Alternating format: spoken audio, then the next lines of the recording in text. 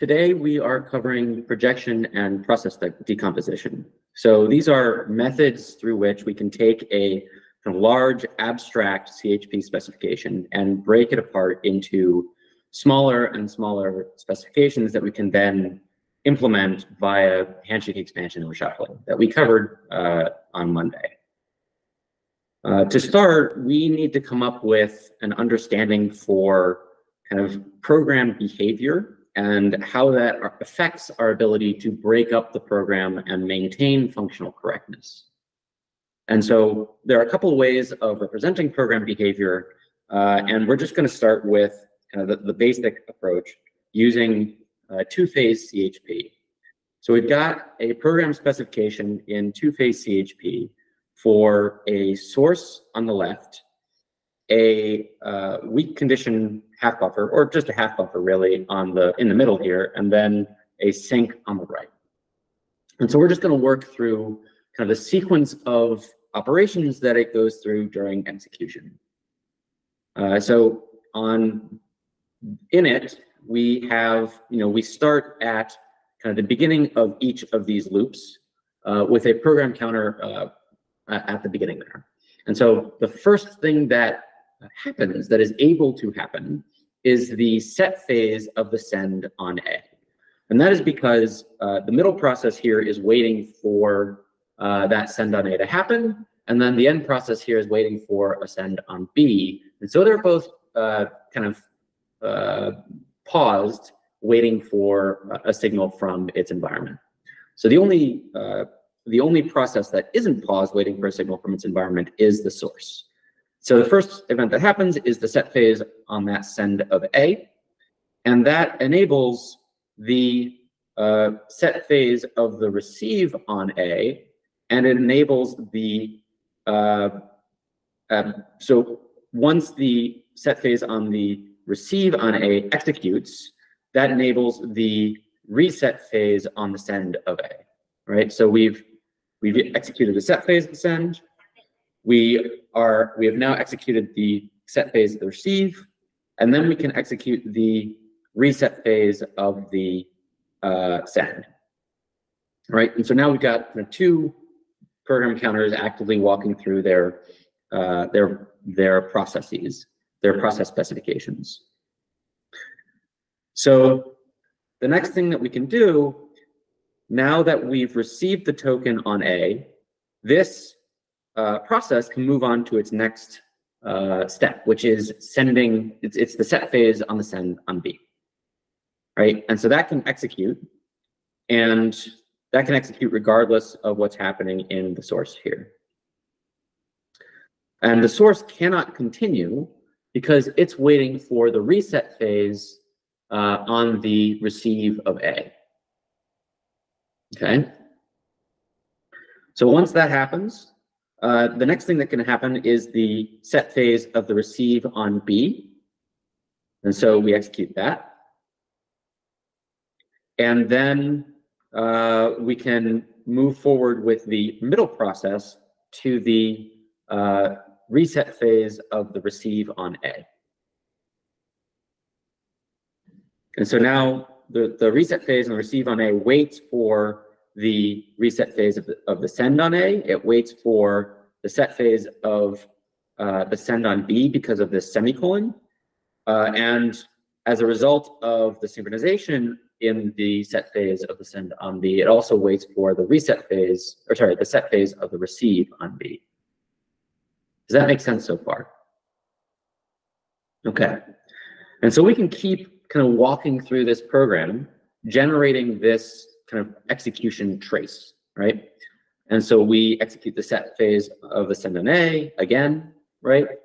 And then we repeat. So reset phase of the send on B, reset phase of the receive on B, set phase of the receive on A, and so on. And so that will just keep going into infinity, right? Basically, as long as the chip is on and powered. So if you look at this system as a whole, right, this is called an event rule system. You've got an event, which is the transition. You've got the rule, which is the arcs. We've got two kinds of rules. So The first kind is the syntactic rules. So these are derived from the syntax within each process. These are the composition operators, specifically the semicolons, right? Dictating sequencing, right? And so if you were to remove all the semicolons and just make them parallel operators, then all of these syntactic rules would just disappear. And you'd be left with just the synchronization rules. So the synchronization rules are derived from the communication between a send port and a receive port in a given phase.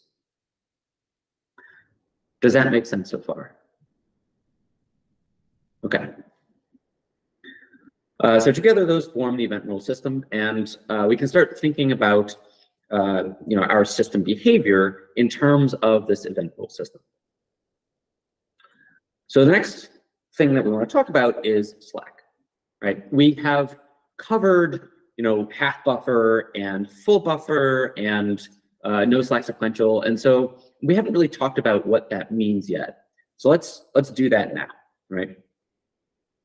And so this system, you've got some kind of like a vague sense that this system is, you've got like a half buffer in here, and you've got a source and a sink. So you've got some vague sense that the Slack here is maybe 0.5, right?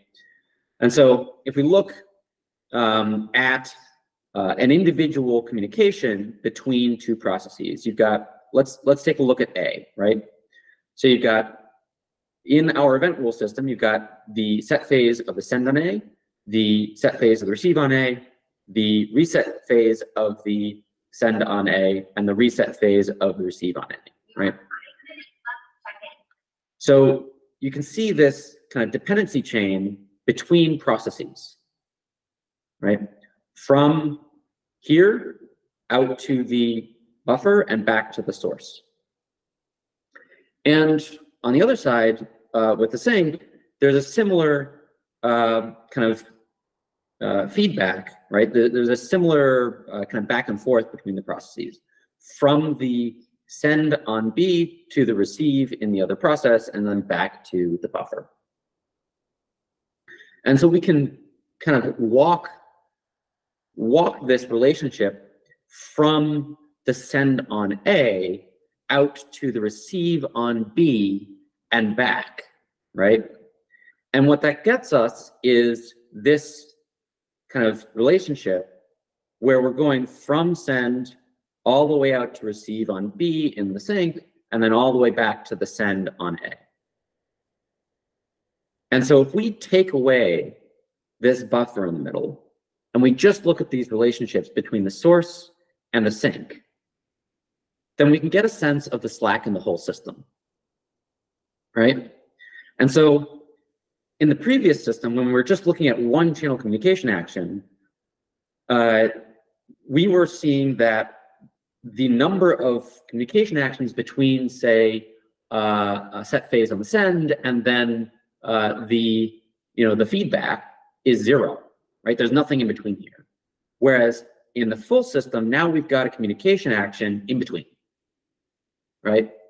And because this is two-phase, that communication action represents half of the communication, right? And so that means that this system has a slack of 0.5.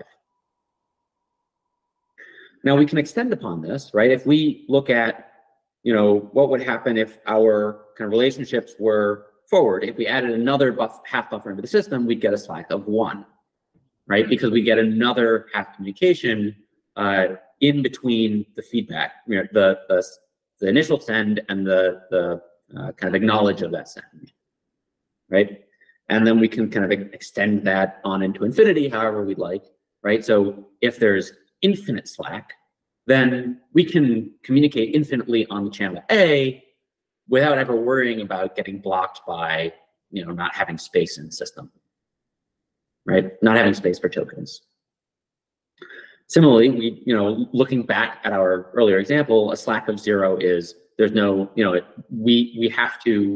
no room on the channel, right? We always have to get a response from the receiver before we can continue on with our protocol. So given this understanding of Slack, we can start to think about when it is okay to add Slack into the system. Like, when can we start adding buffers in between two processes on a channel? And that is called Slack elasticity. So basically, if we can add buffers or Slack to a channel and maintain functional correctness, right? It doesn't change the behavior of the overall system. Then we call that channel Slack elastic.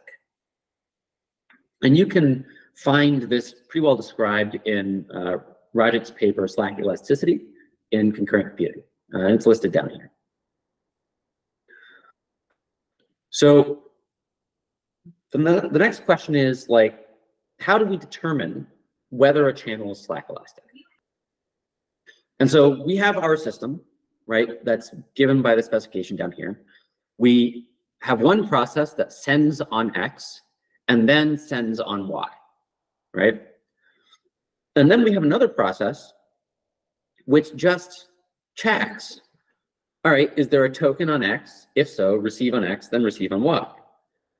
But if the token on Y arrives first, then flag an error, right?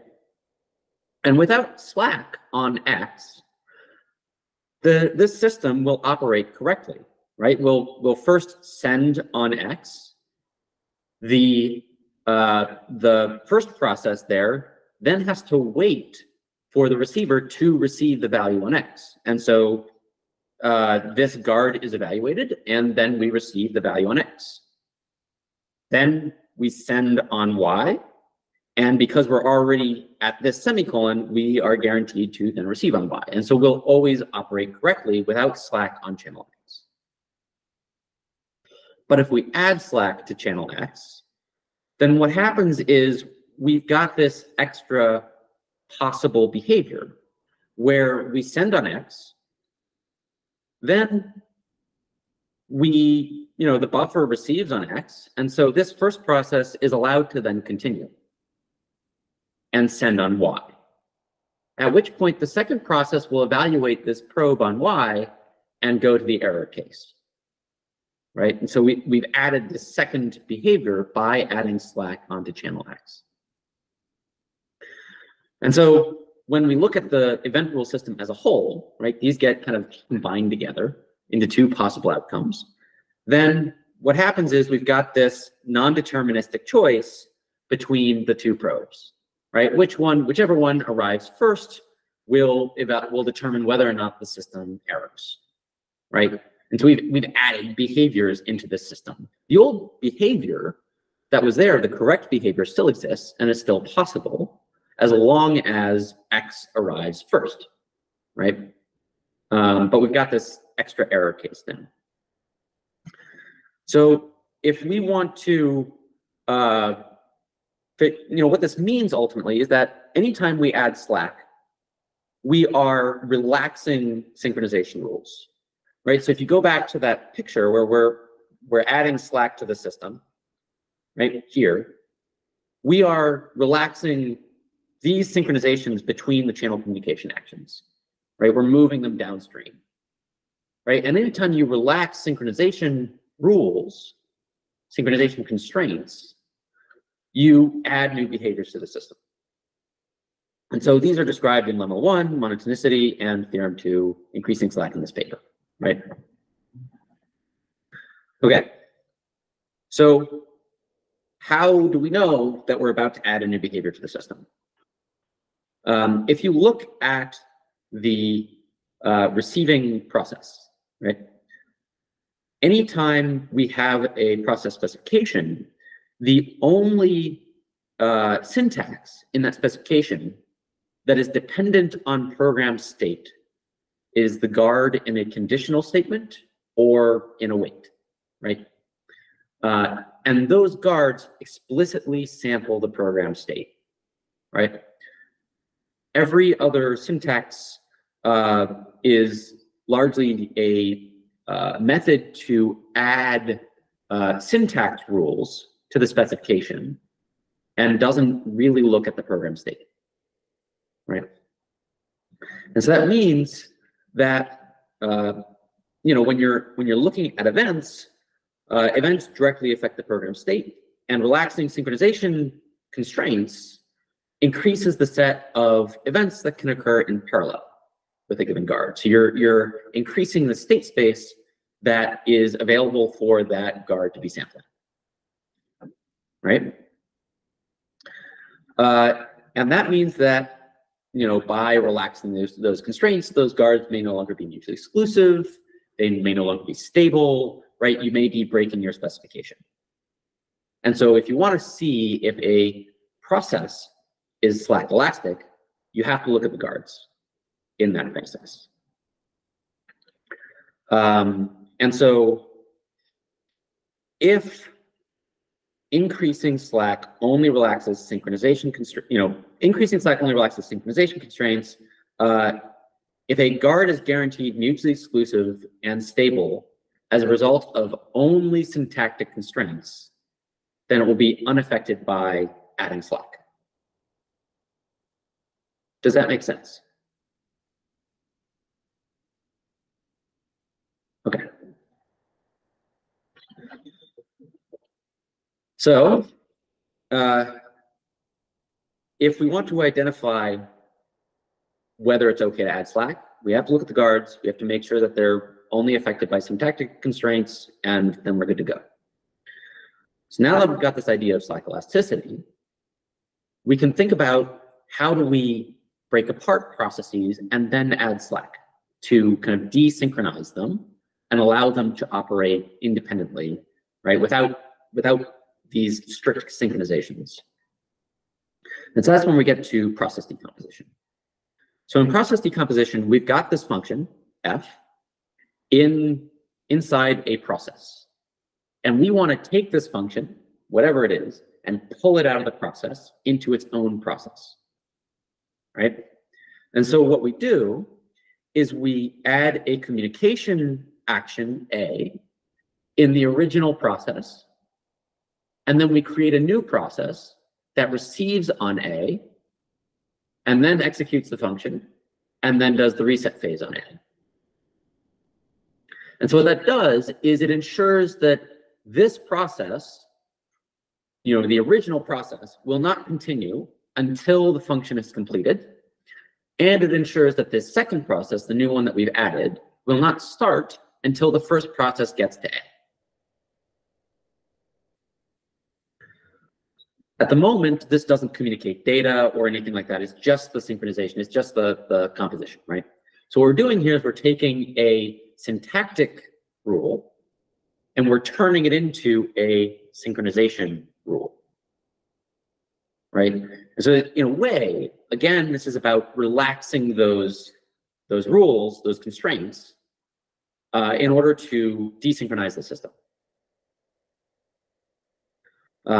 And you can kind of break this down even further, right? You can, recognizing that the set phase of the receive on A is 2 phases of the 4-phase communication. You can put 1 phase at the beginning and you can put the other 3 phases at the end, right? So you don't have to explicitly do 2 and 2, you can do 1 and 3, depending upon, as long as your protocol is passive, basically.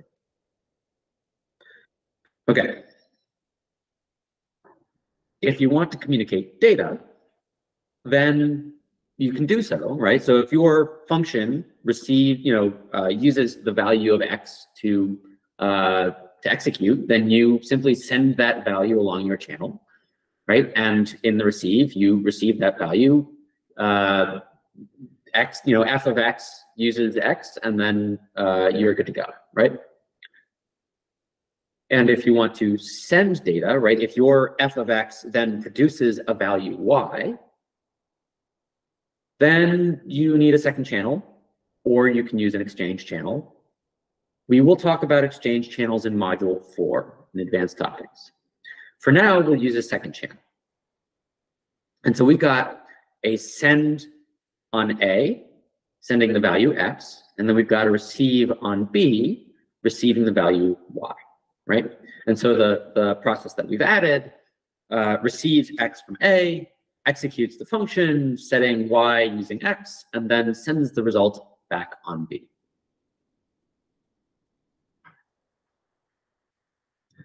Okay. Does that make sense so far? Cool. All right. So that brings us to projection. Projection takes advantage of two things. It takes advantage of process decomposition to break apart a process into multiple communicating processes. And then it takes advantage of slack elasticity to entirely separate those two processes. Let's look at this. Okay, so we've got our process. We've got a receive on A, we're receiving X. We've got a send on B, sending X. We've got a receive on Y, on C, receiving Y, and then we've got a send on D, sending Y. Now, A and B and C and D don't have any data dependencies, right? They are, you can kind of already see that we could separate these two, and the only thing that would change is the synchronization between A, B, and C and D. So how do we formally prove that? Well, the first step we do is we take A and B, and we break that out using process decomposition, right? So we, this is the second variant where we have the first phase of the four-phase communication action on the left, and then we have the other three phases on the right. And so we've got, this is a data list send on X, and then a data list receive on X. It's just there to handle synchronization. And then we can do the same thing for C and D. So we take C and D, and we break it out into its own process. So now we've got two separate processes, one for A and B, one for C and D, and we've got a third process that is really only there to sequence the other two, right? So it's creating sequencing constraints on the other two processes. And what we've done is we've taken those syntactic ordering constraints, sequencing constraints, and we've turned them into synchronization constraints over channels. Okay. So the next thing to observe here is that as long as X and Y are slack elastic, then we can let the slack on X and Y grow to infinity. Okay? Which means that the sequencing process can run ahead infinitely after reset, right? And we can get an infinite number of tokens queued up on X and Y. And as a result, all of the sequencing constraints between these two processes effectively disappear, right? And so, in effect, what happens is we can just get rid of the sequencer altogether, and we're left with our two independent processes.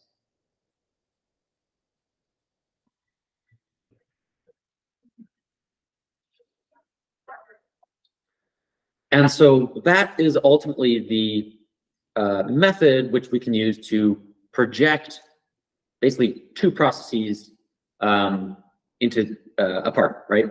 And so the name projection ultimately comes from this idea of selecting a group of variables that are kind of independent of each other when it comes to data dependencies, and just putting one group of variables in one process and the other group of variables in another process. Does that make sense? Okay. I recommend you go and look up the derivation of the first asynchronous microprocessor because they go through that process rigorously. I can post this on the course webpage. Here it is, the design of the first asynchronous microprocessor. And so they start with this specification here, and so this is the specification for a whole processor, right? Written in CHP, and you can tell it's pretty short actually, because CHP is a really abstract language, right? And so they take it through step by step, decomposing it into different processes, right? And they walk you through that decomposition one step at a time.